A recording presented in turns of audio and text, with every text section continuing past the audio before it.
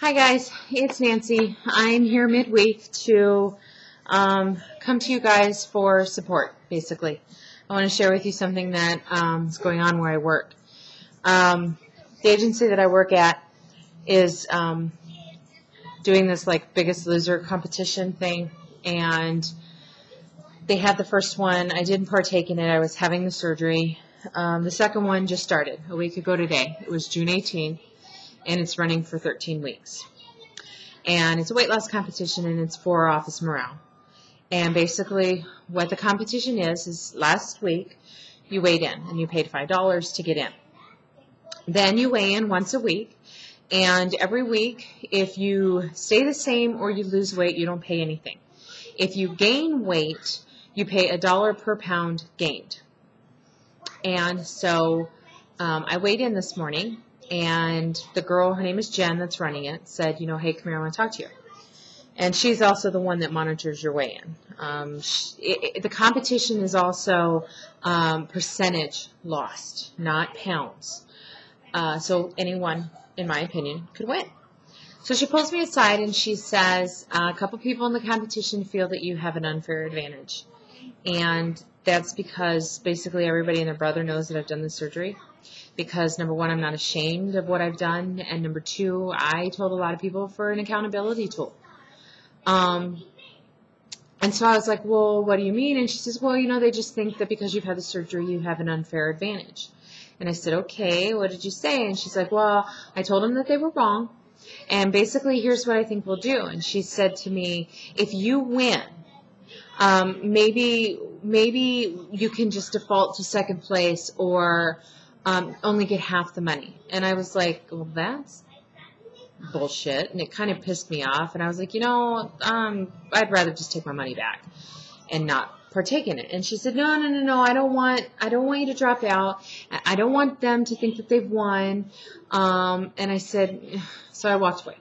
And so I talked to a girlfriend of mine there at the office who knows everything that I'm doing and going through. And then I talked to my husband, and that's where I'm a sensitive person. And so, he said, ultimately, I did this for myself, and I did this for the family, and screw them. I don't need a competition to be successful this time. And so I went back to her, and I said, just give me my $5. Because I think staying in this, knowing, and she didn't tell me names, of course, knowing that people are not supportive of me, I'm not letting anybody sabotage this. Just give me my $5 back because they obviously don't have a freaking clue. And I just felt like people in this community would understand where I'm coming from because I can only speak for myself, but I have failed at every diet and exercise program that I have ever done in my life. And failing is just not an option for me this time. Not an option. Because I came to the decision that I was using this as the last opportunity to change my life for forever. And these people that think I have an unfair advantage must think I sit around and eat chocolate cake and still lose pounds. Because they must not have a clue that I eat 6 small meals a day, mostly consisting of protein, vegetables or fruit, and a little bit of starch if I can. They don't have a clue that I'm working out 5 days a week. I am busting my butt so that I don't fail. And they just don't have a clue. And so anyway, I'm bringing this to this community because I think that you guys, if I hear from you guys that I have an unfair advantage, because maybe I'm wrong. Excuse me, maybe I'm way off base.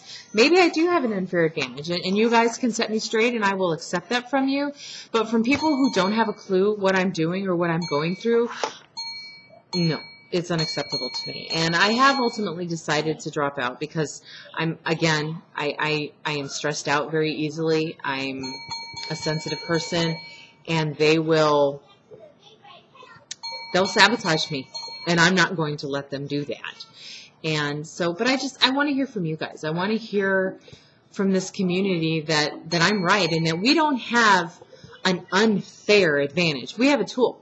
Because, oh, yeah, here's the other thing. There's no rule that says someone else can't be taking diet pills. There's no rule that says somebody can't be binging and purging and losing their weight. There's no rules about that and those unfair advantages. And, you know, if in the end someone does do better than me and I don't win, no one would say a word about it. But if I win, oh, that's when they're going to say, oh, no, she had an unfair advantage. So, again, I'm looking for support. Or I'm looking for you all to tell me that I'm wrong and that I have an unfair advantage and that I should just go on about my merry way. But again, more acceptable to hear it from you guys. So, you know, I'll get better soon. And, you know, I know that there are going to be many trials and tribulations in our life. And especially now that we've had the surgery, this is just one of many things I'm probably ever going to face. But I'd like to hear from you guys. Thanks. Bye.